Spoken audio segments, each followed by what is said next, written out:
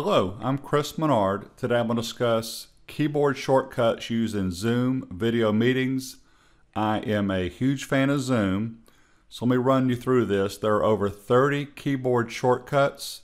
I'm going to give you the top 10 that I like, and I've even made a PDF file for you. So this will be on my blog post, and it'll be in the description of this YouTube video. So let's go ahead and get started. I already have a Zoom meeting running, so I'm in the Zoom meeting already. You're either the host or most people are the participant. So the big three, I call these the big three. You need to know how to mute and unmute yourself, whether you're a participant or the host, but this actually applies usually more to the participants. It is Alt and the letter A. If you notice down at the bottom left, it says unmute. Alt-A is mute, unmute. So right now I'm talking. Right now I'm talking and it says mute. So if I do another Alt-A, now I can't talk. The next one is to start your video. That is going to be Alt+V for video. I can't show you that because I'm recording right now with my recording software, but it's Alt and the letter V for video. So I made a video showing Alt+V, and here it is here. So to start video, that is going to be Alt and the letter V. Hey, and there I am. The video has started. To turn off the video, Alt+V again. So there is your video. Tip number 3. So by the way, there are the first two. The third one, again, this usually applies to a host. The reason you're having a video conference or a video meeting is somebody needs to share their screen. That is Alt and the letter S. But if you're a participant, you still need that because someone may say, so-and-so, can you share your screen? So Alt and the letter S pulls up, share screen, and it's asking me here, what is it you want to share? If you had 2 monitors, it would say screen 1 and screen 2. If you had 3, it would be screen 1, 2, and 3. I only have 1 monitor. If I wanted to share the entire screen, it would be this. But for this, and that's usually what I do, but for this specific example, I just want to share that PDF file, so I'm going to click it because I already have it running. This would also be if you only wanted to share a Microsoft Excel spreadsheet or a Microsoft Word document. You would click on the application that would already be running, but there's share. And right now I'm actually sharing again my keyboard shortcut list.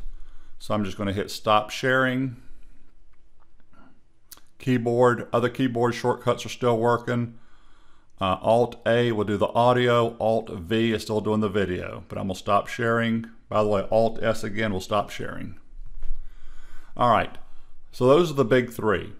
Audio, video, and screen sharing. The next 2 I like a lot too. I want to pull up the participants.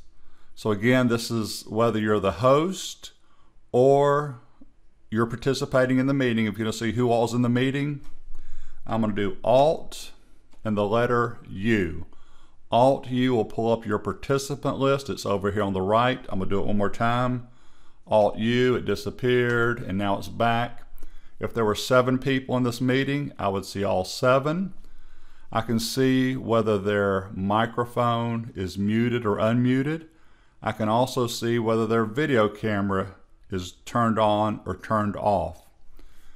Now, I'm going to, as the host, Alt+A was the audio for me or the participants, but as a host, this is a host keyboard shortcut only.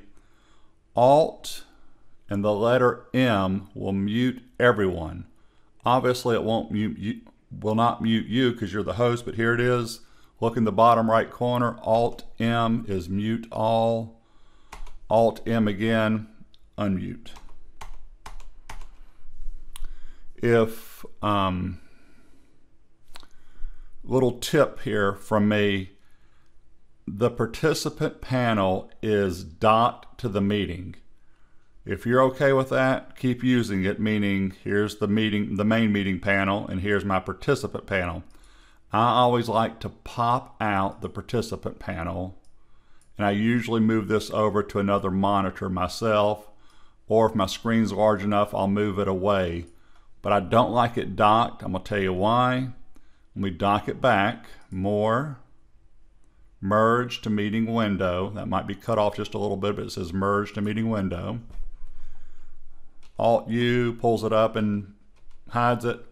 I have before clicked on this X and just in a rush, thinking I'm closing the participant panel. Then I hit end meeting for all and I just ended the meeting. That's why I like to pop it out. I'm gonna hit cancel though, and Alt+U, I'm gonna get rid of it. The chat box is also very popular. So Alt+M, mute and unmute everyone. This is a host only. Alt+U was participant. Chat is Alt+H. There is your chat window. I'm just holding Alt+H and keep toggling back and forth. Cool feature. If you want to pull up participants and chat, Alt+H and Alt+U. That's kind of nice right there. And you can chat with everyone in the meeting. And if you had, again, if there were 7 people in this meeting and you're a participant, you could click here and just chat with one person if the host allows you to. So this is how you come in here and you chat, hello or good morning, whatever you want to say. That's how you chat. It's that simple. The next one, so there's the chat panel, there's the participant panel. If you need to invite people to the meeting, Alt+I. This works whether you're the host or you're the participant if the host allows you to invite. Copy the URL. There's my meeting ID right here in Zoom. If someone asked me for it, I would just tell them. There's the copy URL and there's the copy the full invitation. You can also email it right up here. So Alt+I pulls up the invitation. Alt+I. It doesn't, it pulls it up, but it will not actually close it. So that one doesn't toggle. 3 more and we're done. Raise and lower hand. I'm gonna tell you why I like this one. I'm gonna throw a screenshot in here of me being a participant, and I'm gonna show you what a raised hand is. So as the host, I've come in here and muted everyone. So everyone's muted, Alt+M.